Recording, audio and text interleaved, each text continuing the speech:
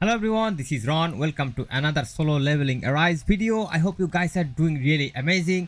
And in today's video, I will do a couple of things. On the first part, I'll be just showing you some of the recent updates and notices from the developers.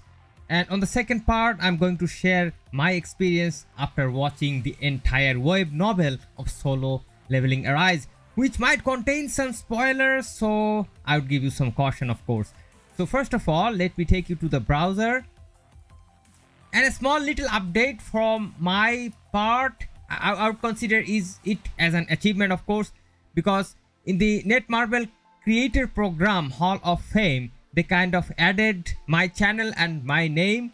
So beside all legends like Painblade, Sohoven, Jaff, it is so good to see that my channel is also getting some recognition. So I'm totally happy and excited about it. So let's talk about some updates that the developers are providing. CM Iron's surprise letter, Solo Leveling Arise. So they're kind of announcing this cold-blooded Ice Queen coming. That means Alicia. We talked about the notice in details. You can of course check this out. They kind of described about Alicia and some of the new game modes. That is going to be this Battlefield of Chaos, the new edition of Gem system, and they have a trailer. We talked about this thing. Now let's see. They are also adding something called bonds. And what is this thing bond? This is kind of a mysterious description. It doesn't really make perfect sense. But what we understand overall that this system is going to give us some rewards. And probably that reward is going to be related to Essence Stone and Elixir. Okay. These Essence Stones and Elixir will be getting after we can level up our character or level up our bond. There will be some sort of mechanisms. And they have also saying that players who have already powered up hunters will receive various rewards. That means the people who have already leveled up their characters, who have already maxed up their characters, will automatically get those free elixir and these essence stones. So it is so nice. It is such a nice gesture from the developers about this game. And I totally think that the game is kind of moving in a very nice direction, to be honest. So now let's start the second part of the video. So when I compare the game with the actual web novel, my first objection is going to be that the game actually doesn't really represent the entire story. And let me take you to the managed team and I'm going to explain why. The game kind of starts in a stage when the Sang Jin-woo, the weak person, has already got some strength. He's not really superior now, but he has got enough strength to defeat many stronger enemies. So they kind of skipped his main weak part. That means his younger phase that we all are familiar, and that phase is totally dear to us. We don't really see any sort of those changes in this game. I wish that they kind of structured it in a way that maybe we could start the gameplay with the younger version of Sang Jin-woo. Then after a couple of job changes, we will get a newer outfit, and finally we will get this sort of appearance at some point. But probably they couldn't do it due to some intellectual right reasons, because the actual producer or actual creator of the stories, they had to approve certain stuffs. My second objection would be about Kang. In this game, Kang is a kind of a normal SR character with no importance whatsoever.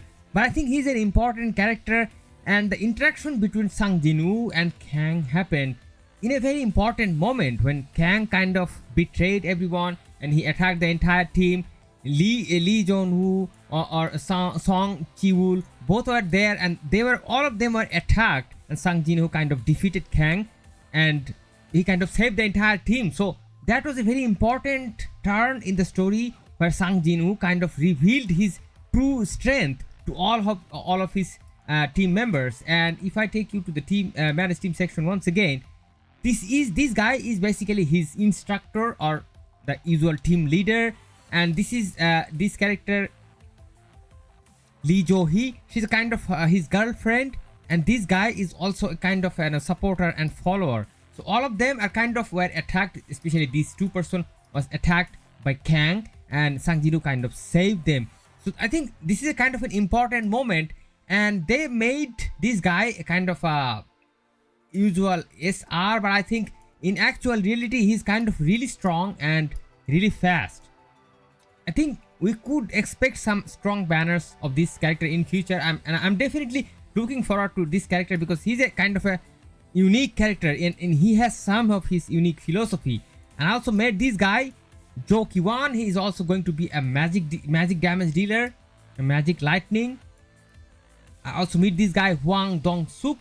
He is a character who kind of betrays everyone and he's kind of bad guy, to be honest, and Sang Jin-woo kind of destroyed him. That was the famous double dungeon episode, and that was a very important moment when Sang Jin-woo actually came across first he realized his supernatural powers. And I also came across some other characters, and if we talk about CEO, I don't know who is CEO. First 12 episode I don't really see CEO or Emma, Libora. This guy Hwang Dong Suk, this guy is the brother of this guy, and when Sang Jin-woo killed this guy, his brother is now who is an S-ranked fighter who is superbly strong, and he's way too strong that even law and order department or the police, they cannot do anything about him. They're totally afraid of him. This guy is now after Sang Jin-woo. He is going to destroy him. He has his plans. Sang Jin-woo is also aware of that, and in this point kind of the first season ends. So Sang Jin-woo is kind of in a threatened situation right now. Choi on the other hand, he is a kind of leader and kind of a high official, of course. Baek Ono is a vice president. Can you freaking believe it? He's the vice president of the Hunters organization. But Choi is also in a very high executive position. He also fights, but he's a very strong S-ranked fighter. Another reputed S-ranked fighter that I came across is going to be our battlefield dancer Cha Ha-in. She's a very respected fighter. She is also a S-ranked fighter. At the same time, she's a kind of a guild leader, and there's a thing called guild in the game, in the actual web novel too. So as a result, this game is also going to bring the system of the guild.